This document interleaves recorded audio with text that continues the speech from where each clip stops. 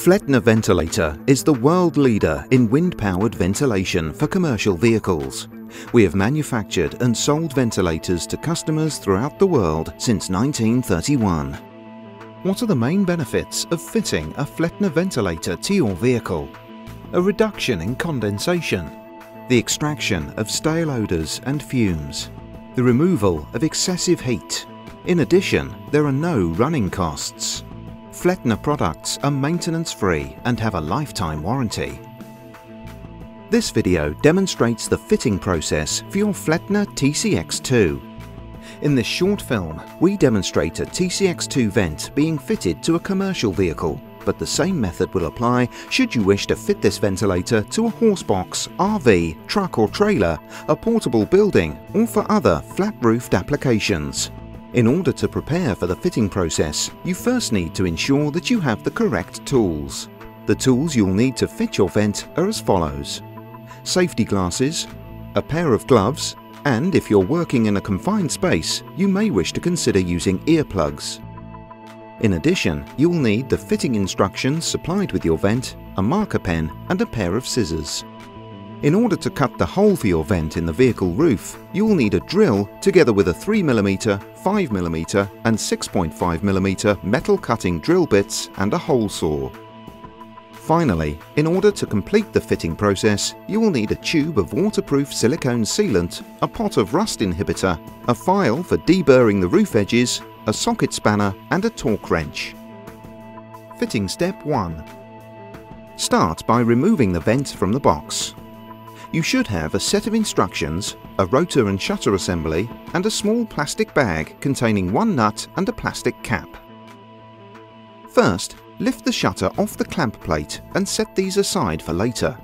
Then, lift the clamp plate and extension ring off the rotor assembly. Fitting step 2. First, remove the fitting template from the instruction leaflet provided with your ventilator using scissors. Using a drill bit or other pointed object, carefully puncture the template in each of the screw hole positions, not forgetting to also puncture the center mark.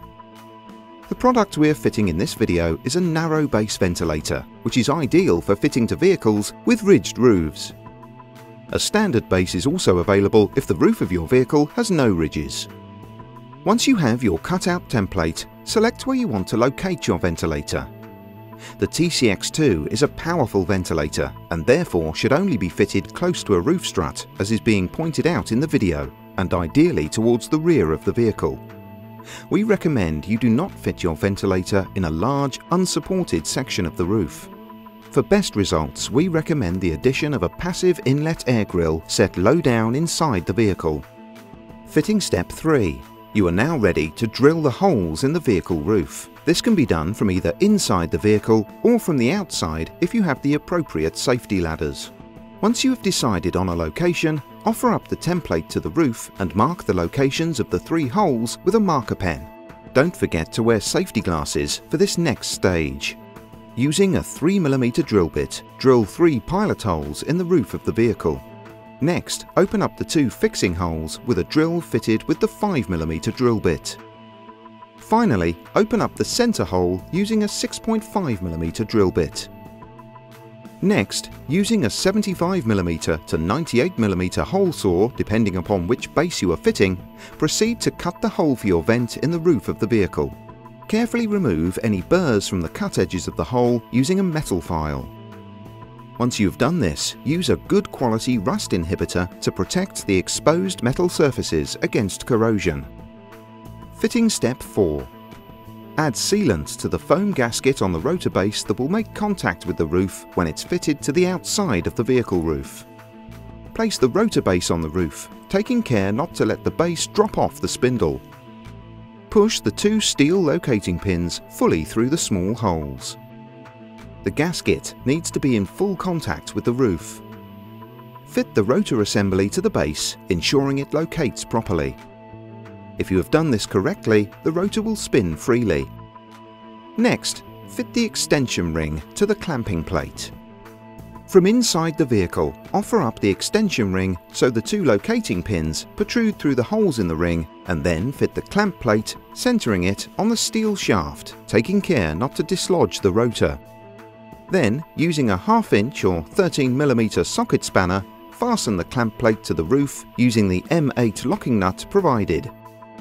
A torque wrench should be used to tighten the nut to a minimum of 2 Nm.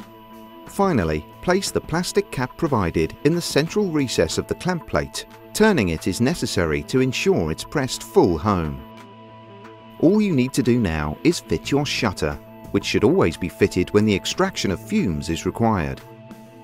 For fitting purposes, set the shutter to the closed position. Align the 3 clips with the 3 slots on the clamp plate and push firmly home, ensuring all 3 clips snap into place. Open the shutter to your desired position.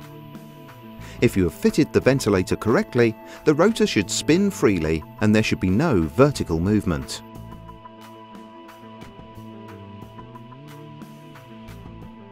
When fitting out your vehicle, don't forget your Flettner.